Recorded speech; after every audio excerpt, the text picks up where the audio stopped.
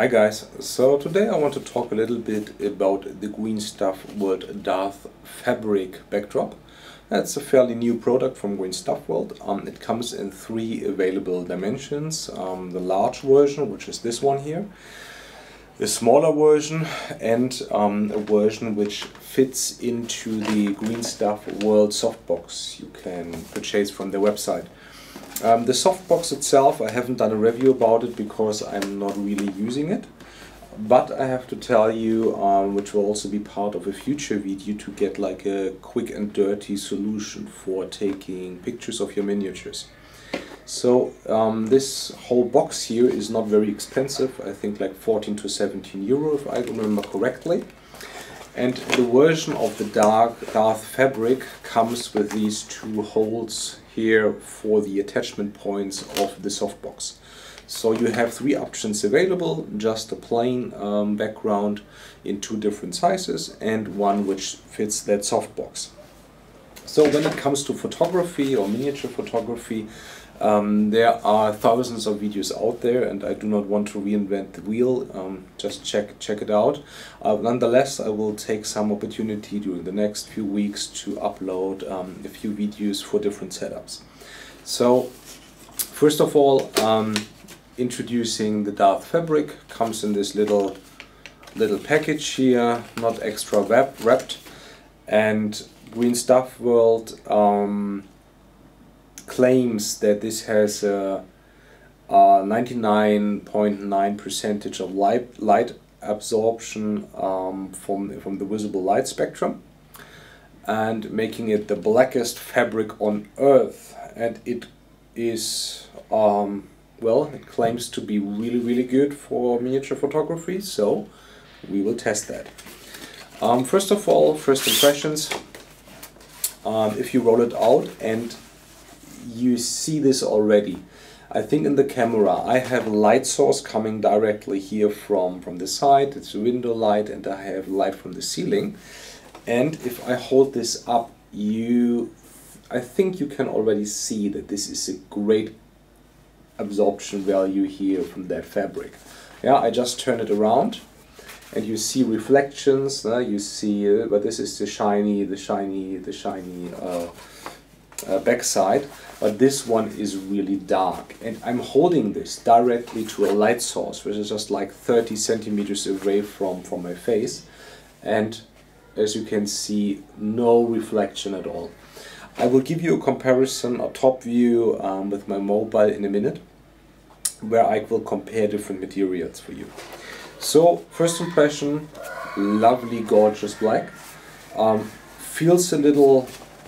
Feels like a little bit cheap material, but honestly it's just a mat, it's a backdrop, and it's just like roughly 14 euros, so I'm not expecting something else, and for what it does, perfect. So size a little bit bigger than a standard DIN A4 page, but should be definitely okay for miniature sized objects. What immediately caught my attention is that it catches dust extremely well. So even little hairs, dust particles, you see this immediately on the surface, but that's okay. Greenstuffworld tells you to use a hair sticky roller, a hair remover tool to get rid of these things, and I tried that. Works brilliantly, but you have to do this before you use it usually because it accumulates so much dust.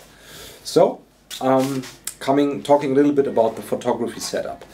Over the years I have used different tools to take pictures. Of course, the main thing is just simply using your mobile, your smartphone, which is, I think, for the majority of people the main source of taking pictures. Or if you have like a full camera, you might use that. But everything comes with advantages and disadvantages. A mobile, it's easy, it's quick, it's efficient.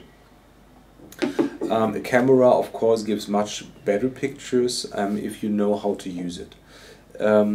I'm not a professional, but I think I have a decent understanding of aperture and exposure time and everything, and I use both. If I have enough time, I prefer my big camera. the one I'm actually filming that. You will see this here. And I want to show you my bigger setup for pictures. It's not a one, it's not the biggest setup, because for the full setup I will use black shutters on both sides to block off additional light. But that is an example of how I take pictures and also videos. So as you can see, I have quite an extensive setup here. I have two lights coming from the side. These are newer lights with high quality LEDs. I have something I simply put behind. I use a black acrylic plate where I position the miniatures, because I love this little subtle mirroring effect below the miniature. And I use, in this case, two binders to block light going to the background. And quite a good camera on a tripod to take the pictures. So it's a setup I can quite easily set up, but it still takes some effort and some time. And when it comes to photography, especially with a good camera, you have to think about your the aperture, especially and ISO and all these kind of things. So you need to know what you're doing, and if it comes to focus, you also need to think about focus stacking, and that is what I do when I take pictures of miniatures. So if I focus on that distance on a certain part of the miniature, which this will be in focus, but of course the layers behind and before the focal point will not. So you need to combine a lot of pictures, and I don't know if there's freeware available. I use Photoshop and Bridge to do that. So it leads to a point that you need good equipment, you need light, you need a good camera, you need some additional clamps and possibilities to position your models, and you need some kind of graphic design tool like Photoshop to take pictures. And I think this is fairly expensive and nothing you will just like immediately buy if you just want to take a few good high quality pictures of your miniature. So but this is the tools I have bought over many years, and I'm now gladly using these. Nonetheless, I want to take pictures with the DSLR, and I will also take pictures with the smartphone.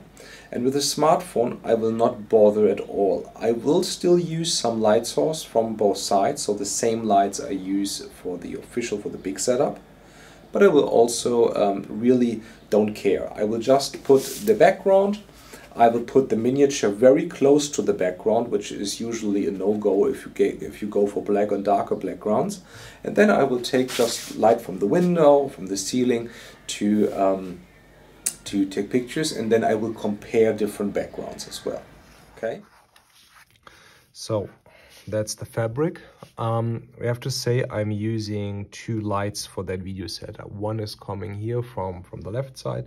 The other one is coming from the right side. And I think you already see that the absorption is really good. So now quickly let's compare the different materials people are using for their backdrops. So first of all is the original Greenstuffworld rubber background for their softbox, as you can see here with the little holes to attach it. So then we have some kind of commercial rubber mat I have used before, which I think is pretty much the same material. And this is a piece of paper, okay, so like a little bit heavier cardboard. That is material 3. So, and as you can see, the reflection and shininess of the paper is higher. Then I would say comes the rubber material, and you see a tremendous difference here from the color. So I think that's already brilliant. So I will do some test shots, and then we will do a quick comparison at the end. Let's go through the individual pictures. So first setup is DSLR and paper background, rubber background, Greenstuffworld Darth background. So as you can see, if we compare these three, you can hardly make out a huge difference when I use a DSLR, especially if I do a little bit of post-processing. So if I amp up the contrast, reduce the highlights a little bit, and I have some distance to my background, no? from the miniature, then to the background. That will mean I can hardly make out any difference, but it is much easier with the Greenstuffworld Darth fabric background. It's just like so dark that I do not have to take a lot of adjustments, but I have to take other adjustments as well, so I don't know if this really saves me time. It's plain and easy, but I personally don't see such a benefit from it. If, in contrast, we look at the pictures taken by the smartphone, there's something really interesting here. I show you now a terrible picture, a really terrible picture.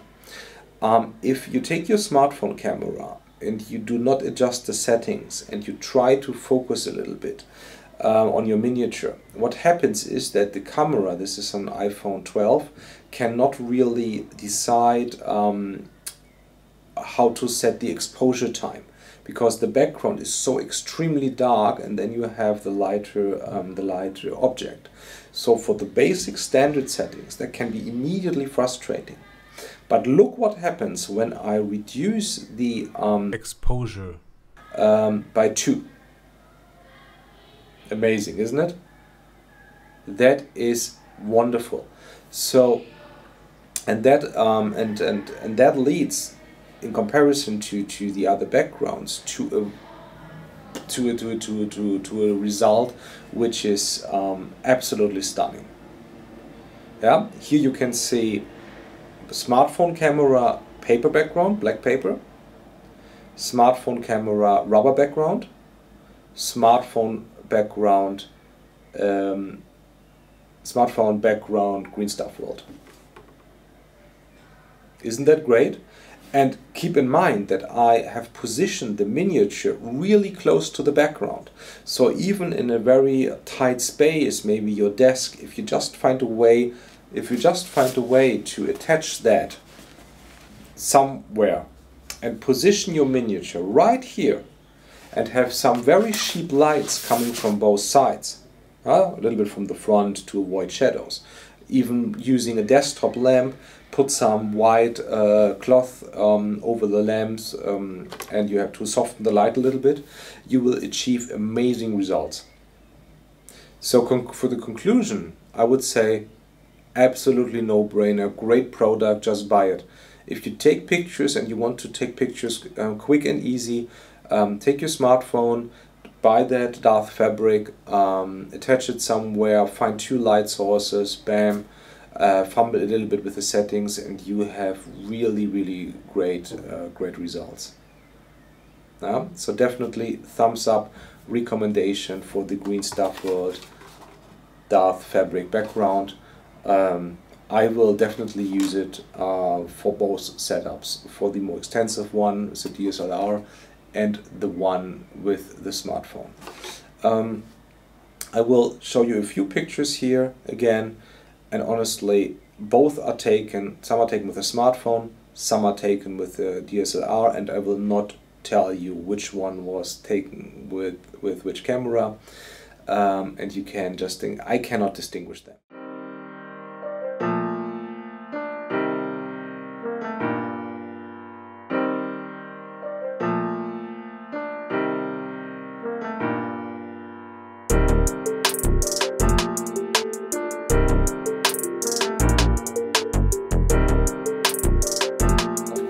I was not sponsored by Greenstuffworld. I have not received that product for free. I just bought it because I was curious, so it's an honest review. Let's go.